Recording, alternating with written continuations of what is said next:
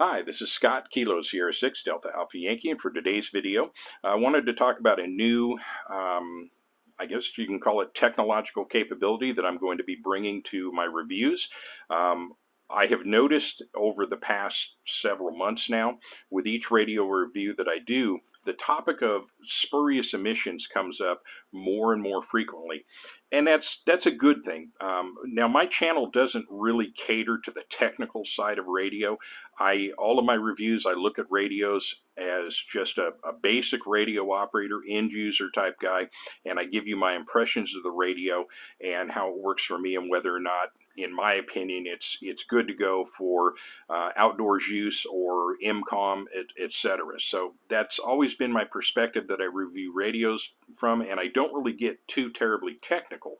But the subject of spurious emissions is indeed a very important factor when you're considering purchasing a radio.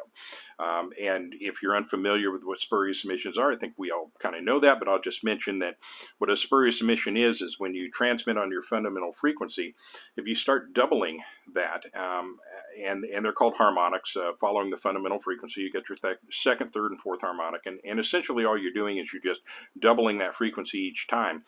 And what can happen is, if the radio is not manufactured properly, while you're transmitting on your fundamental frequency, your transmissions could be heard or be interfering with frequencies and operations, or rather operations on those frequencies that you're totally unaware of. So making sure that your radio is free from spurious emissions as much as possible is an important factor to consider. And I love the fact, like I said, that this has trickled down to the basic radio operator community, because in the past it was mainly just something that your more seasoned and experienced radio operators would bring up. And oftentimes, they would mention that in terms of the cheap Chinese radio market, because that's something that they are notorious for, is producing radios that have really poor spurious emissions.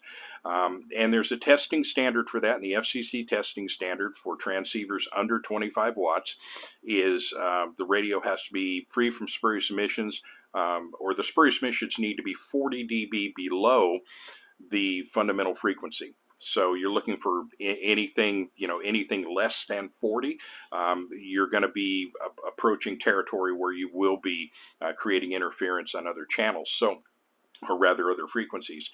So what I've done is I obtained a spectrum analyzer, and what I got was a TinySA Ultra, and I bought the full-on $251.99 package, which included the TinySA Ultra, which is their latest spectrum analyzer, as well as a 30 dB 25 watt attenuator to go with that.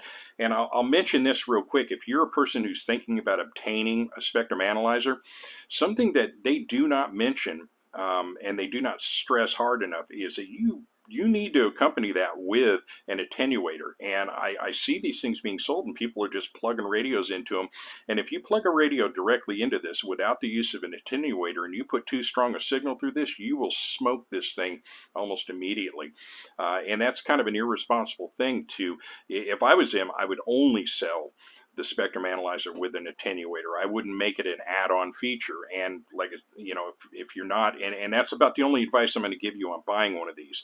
I'm going to include links in the description so you can see the equipment that I'm using if you're interested in what I'm using. This is, of course, nowhere near as capable as a $6,000 bench spectrum analyzer. It's a tiny unit to be used in the field. They're accurate enough to give you a good ballpark estimate. They're limited, of course, because it's a $251 piece of equipment. So it's not going to give you. I don't think it's going to give you a reading as accurate as something more sophisticated is going to. But like I said, it's a good piece of field equipment. They're well regarded, and I've talked to a bunch of folks about this and determined that, yeah, this is a good piece of testing equipment. At least it's what I can afford. How about that? But for what it is, it gets the job done. Beyond that, I'm not going to promote this particular product. You can obviously see the name of it, and there will be a link in the description, but I flat do not care if you buy this one or buy it from another vendor, because the company that markets this on Amazon, there's other companies that market it as well. The problem is there's a lot of counterfeit operations involved. There's a lot of weirdness happening there. But I also have a real beef with the marketing company that that works for this particular vendor on this spectrum analyzer. So that beef has nothing to do with the quality of the instrument, the accuracy of the instrument. It's fine. I have no problem with it. It is definitely working for me. I just got beef with the marketing company, and I'll leave that one alone right there. I don't really want to comment or talk about it, but I'm not going to do any how-to videos on this. There are some pretty good channels out there that really do deep dives into this and show you how to work with it. I'm really not that interested in actually doing any promotional work for this this company. I'll just say it works, and it worked for me, and I'm getting results that compare to what other people are getting, so we're good to go. But moving forward, as I said, all reviews I'm going to do it. I'm going to talk at some point about whether or not the radio is dirty or clean, and what I mean by that is whether it meets standards or doesn't meet standards, and beyond that, that'll be about it. But I will make sure that I mention that on every radio I review, and I'm going to go back and talk about some radios that I've reviewed in the past and determine whether or not they're clean or dirty. So with that, I'll bring it to a close. Thank you for watching and or listening. This is Scott, Kilo Sierra 6, Delta Alpha Yankee from Visalia, California. Have a wonderful day.